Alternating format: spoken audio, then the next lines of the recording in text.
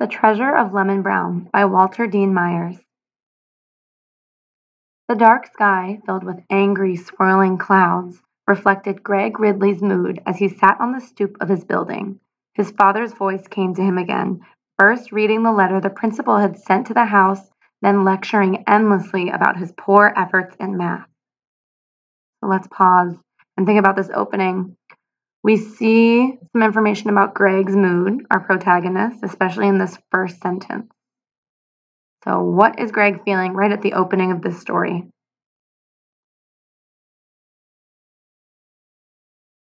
I had to leave school when I was 13, his father had said. That's a year younger than you are now. If I'd had half the chances that you have, I'd.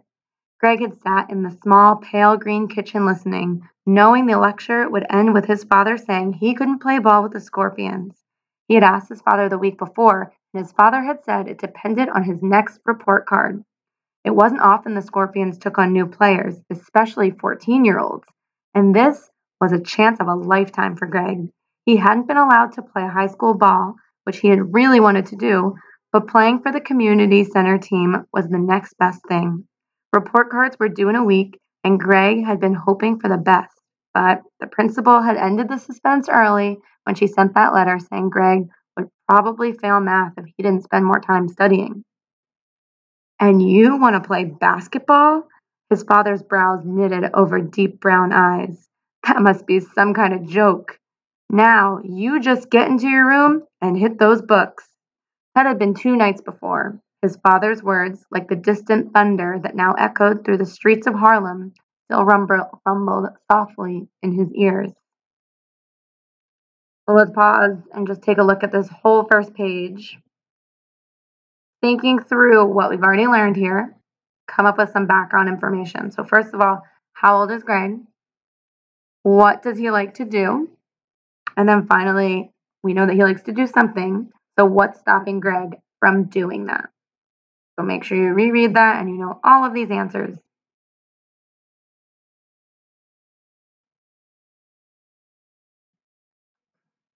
It was beginning to cool. Gusts of wind made bits of paper dance between the parked cars. There was a flash of nearby lightning, and soon large drops of rain splashed onto his jeans. He stood to go upstairs, thought of the lecture that probably awaited him if he did anything except shut himself in his room with his math book, and started walking down the street instead. Okay, so here, this thing that's underlined, he's thinking of this lecture, and instead of going inside to study, which he's supposed to, he walks away. So I want you to see if you can make a personal connection right now. Have you ever tried to avoid a lecture from an adult? And why?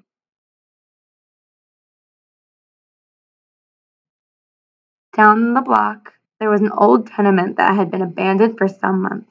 Some of the guys had held an impromptu checker tournament there the week before, and Greg had noticed that the door, once boarded over, had been slightly ajar, so slightly open. Pulling his collar up as high as he could, he checked for traffic and made a dash across the street. He reached the house just as another flash of lightning changed the night to day for an instant, then returned the graffiti-scarred building to the grim shadows. He vaulted over the outer stairs and pushed tentatively on the door. It was open, and he let himself in. The inside of the building was dark, except for the dim light that filtered through the dirty windows from the street lamp. There was a room a few feet from the door, and from where he stood at the entrance, Greg could see a squarish patch of light on the floor. He entered the room, frowning at the musty smell. It was a large room that might have been someone's parlor at one time. Squinting, Greg could see an old table on its side against one wall, what looked like a pile of rags or a torn mattress in the corner, and a couch with one side broken in front of the window. Let's pause here. Thinking of this description that we have from our author here and our narrator, think about what this looks like and all these details. Would you go in this building, and why or why not? He went to the couch. The side that wasn't broken was comfortable enough, though a little creaky. From this spot, he could see the blinking neon sign over the bodega on the corner. He sat a while, watching the sign blink first green, then red, allowing his mind to drift to the scorpions, then to his father.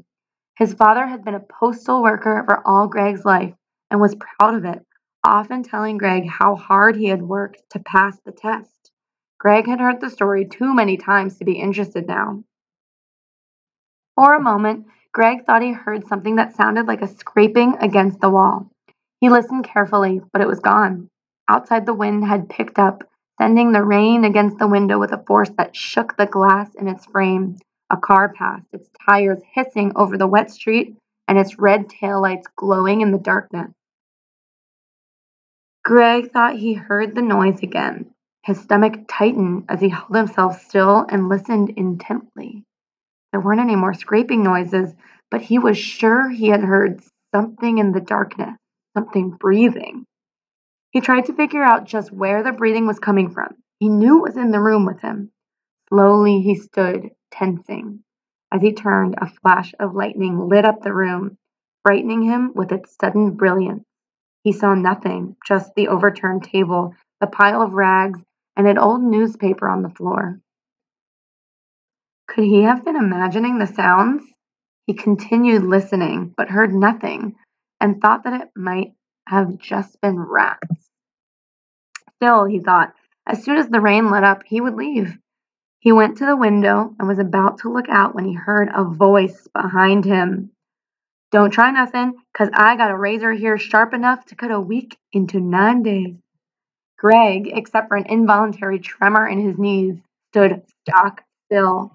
The voice was high and brittle, like dry twigs being broken. Surely not one he had ever heard before.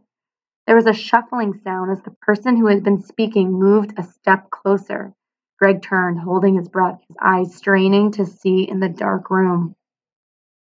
The upper part of the figure before him was still in darkness. The lower half was in the dim rectangle of light that fell unevenly from the window. There were 2 feet in cracked, dirty shoes, from which rose legs that were wrapped in rags. Who are you? Greg hardly recognized his own voice. I'm Lemon Brown, came the answer. Who are you? Greg Ridley. What are you doing here? The figure shuffled forward again, and Greg took a small step backward. It's raining, Greg said. I can see that, the figure said. The person who called himself Lemon Brown peered forward, and Greg could see him clearly. He was an old man. His black, heavily wrinkled face was surrounded by a halo of crinkly white hair and whiskers that seemed to separate his head from the layers of dirty coats piled on his smallish frame. His pants were bagged to the knee, where they were met with rags that went down to the old shoes. The rags were held on with strings, and there was a rope around his middle. Greg relaxed. He had seen the man before, picking through the trash on the corner and pulling clothes out of a Salvation Army box. There was no sign of the razor that could cut a week into 9 days. So let's take another look at this introduction of this new character. I'm thinking about all these details. What do Lemon Brown's appearance and actions together tell us about him? All these details tell us.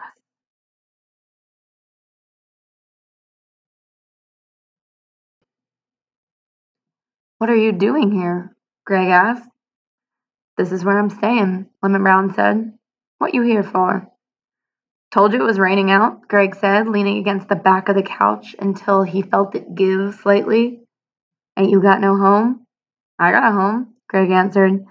You ain't one of them bad boys looking for my treasure, is you? Lemon Brown cocked his head to one side and squinted one eye. Because I told you I got me a razor.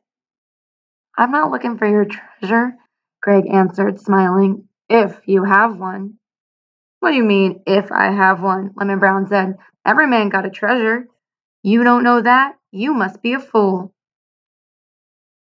So let's think about what he's saying. He says, every man got a treasure. So we're going to think about that statement. Do you agree that everyone has a treasure? And why or why not? Sure, Greg said as he sat on the sofa and put one leg over the back.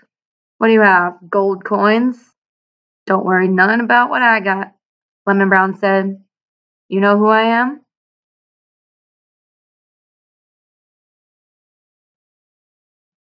You told me your name was Orange or Lemon or something like that?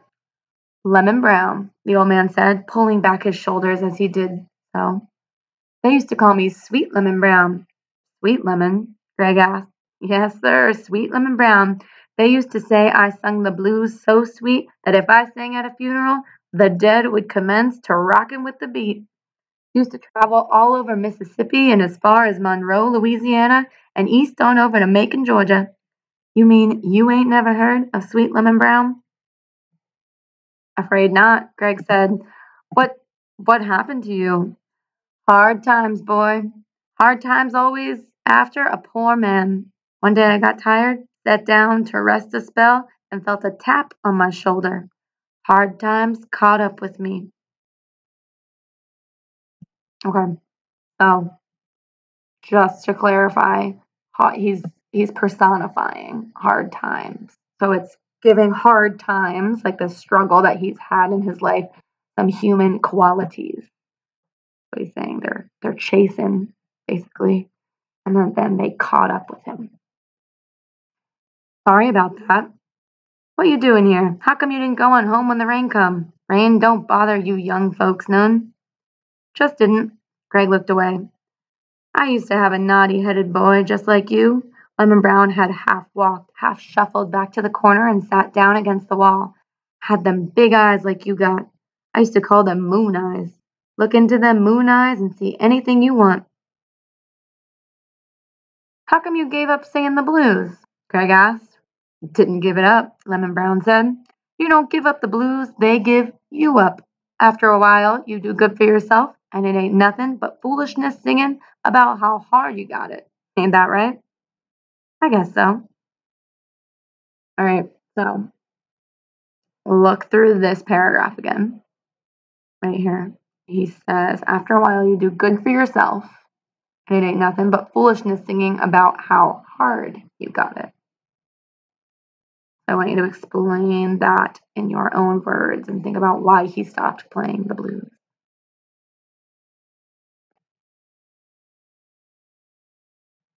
What's that noise? Lemon Brown asked, suddenly sitting upright. Greg listened and he heard a noise outside. He looked at Lemon Brown and saw the old man was pointing toward the window. Greg went to the window and saw three men, neighborhood thugs, on the stoop. One was carrying a length of pipe. Greg looked back toward Lemon Brown, who moved quietly across the room to the window. The old man looked out, then beckoned frantically for Greg to follow him. So that means like waved him over. For a moment, Greg couldn't move.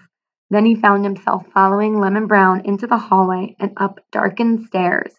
Greg followed as closely as he could. They reached the top of the stairs, and Greg felt Lemon Brown's hand first lying on his shoulder, then probing down his arm until he finally took Greg's hand into his own as they crouched in the darkness. They's bad men, Lemon Brown whispered. His breath was warm against Greg's skin. Hey, ragman, a voice called. We know you in here. What you got up under them rags? You got any money? Silence. We don't want to have to come in and hurt you, old man, but we don't mind if we have to. Lemon Brown squeezed Greg's hand in his own hard, gnarled fist. There was a banging downstairs and a light as the men entered. They banged around noisily, calling for the ragman. We heard you talking about your treasure. The voice was slurred. We just want to see it, that's all. You sure he's here? One voice seemed to come from the room with the sofa. Yeah, he stays here every night.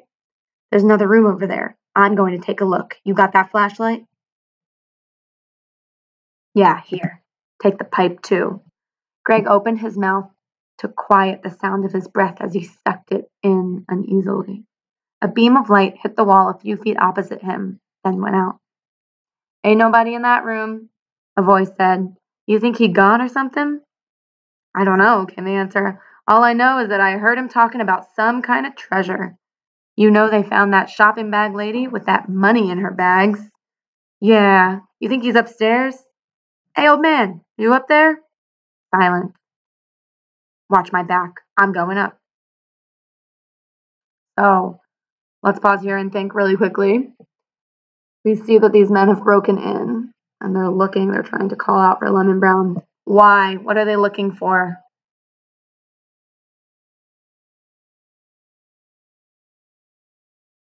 There was a footstep on the stairs, and the beam from the flashlight danced crazily along the peeling wallpaper. Greg held his breath. There was another step and a loud crashing noise as the man banged the pipe against the wooden banister.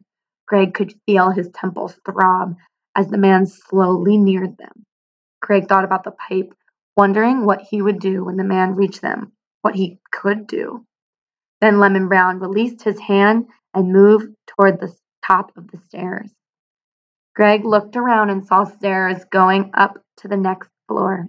He tried waving to Lemon Brown, hoping the old man would see him in the dim light and follow him to the next floor. Maybe, Greg thought, the man wouldn't follow them up there. Suddenly, though, Lemon Brown stood at the top of the stairs, both arms raised high above his head. There he is! A voice cried from below. Throw down your money, old man, so I don't have to bash your head in. Lemon Brown didn't move. Greg felt himself near panic. The steps came closer, and still Lemon Brown didn't move.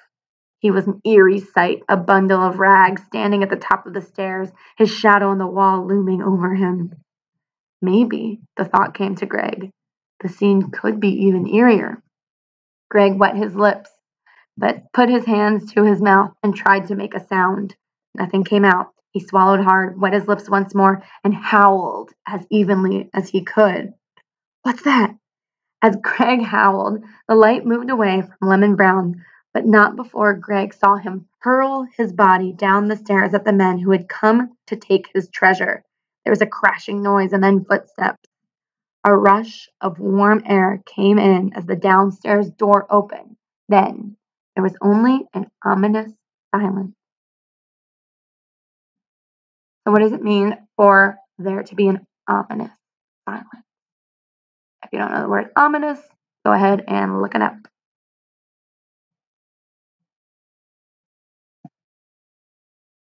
Greg stood on the landing. He listened, and after a while, there was another sound on the staircase.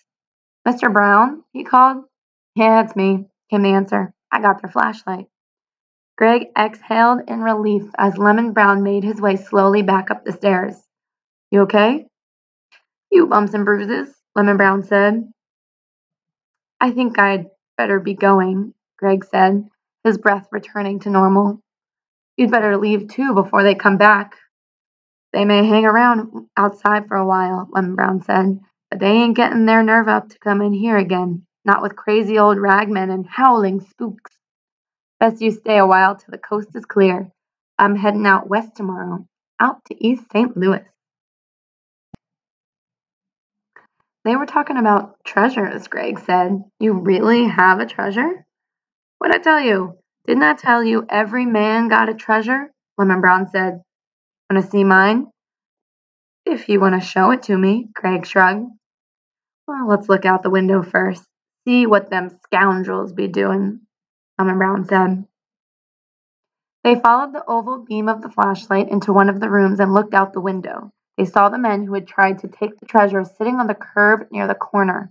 One of them had his pants leg up, looking at his knee. You sure you're not hurt? Greg asked Lemon Brown. Nothing that ain't been hurt before, Lemon Brown said. When you get as old as me, all you say when something hurts is, Howdy, Mr. Payne. See you back again. Then when Mr. Payne see, he can't worry you none. He go on mess with somebody else. Greg smiled. Here, you hold this. Lemon Brown gave Greg the flashlight. He sat on the floor near Greg and carefully untied the strings that held the rags on his right leg. When he took the rags away, Greg saw a piece of plastic. The old man carefully took off the plastic and unfolded it. He revealed some yellowed newspaper clippings and a battered harmonica. There it be, he said, nodding his head. There it be. Greg looked at the old man, saw the distant look in his eye, then turned to the clippings. They told of Sweet Lemon Brown, a blues singer and harmonica player who was appearing at different theaters in the South. One of the clippings said he had been the hit of the show, although not the headliner. All of the clippings were reviews of shows Lemon Brown had been in more than 50 years ago. Greg looked at the harmonica. It was dented badly on one side, with the reed holes on one end nearly closed. I used to travel around and make money for to feed my wife, and Jesse, that's my boy's name, used to feed them good too. And his mama died, and he stayed with his mama's sister. He growed up to be a man, and when the war come, he saw fit to go off and fight in it. I didn't have nothing to give him except these things that told him who I was and what he come from. If you know your pappy did something, you know you can do something too. So let's pause and take another look at that underlined piece. Why did he give his son the harmonica and newspaper clippings?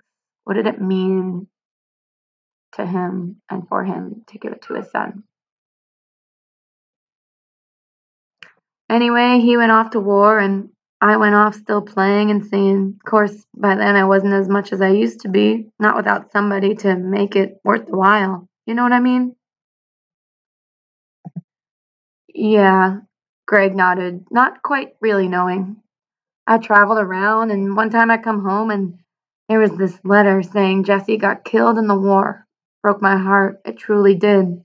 They sent back what he had with him over there. And what it was is this old mouth fiddle and these clippings. Him carrying it around with him like that told me it meant something to him. That was my treasure, and when I give it to him, he treated it just like that, a treasure. Ain't that something? Yeah, guess so, Greg said.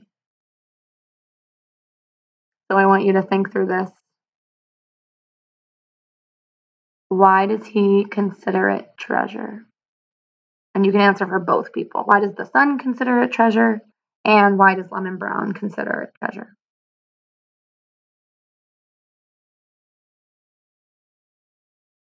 You guess so. Lemon Brown's voice rose an octave as he started to put his treasure back into the plastic. Well, you gotta guess, 'cause you sure don't know nothing. Don't know enough to get home when it's raining. You're right. You okay for a youngster, the old man said as he tied the strings around his leg. Better than those scalawags what come here looking for my treasure, that's for sure. Scalawags just means those bad guys. You really think that treasure of yours was worth fighting for? Greg asked. Against a pipe? What else a man got except what he can pass on to his son or his daughter, if she be his oldest? Lemon Brown said. For a big-headed boy, you sure do ask the foolishest questions. Lemon Brown got up after patting his rags in place and looked out the window again. Looks like they're gone. You get on out of here and get yourself home. I'll be watching from the window, so you'll be all right.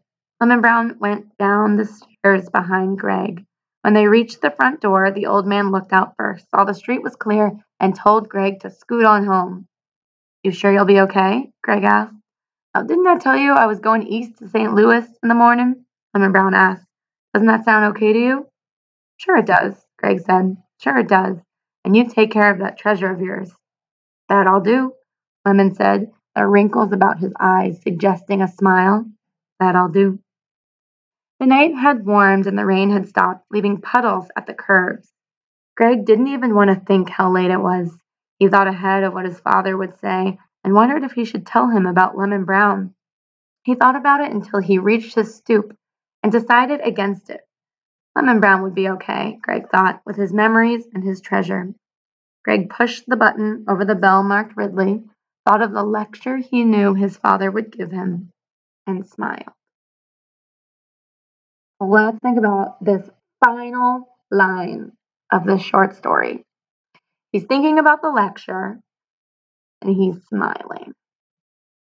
So earlier when we opened up the story, Greg ran away from his dad's lecture. That's why he didn't go home. That's why he ended up in the house with Lemon Brown. But after all of the events of this story, why is this final line him thinking about a lecture and smiling?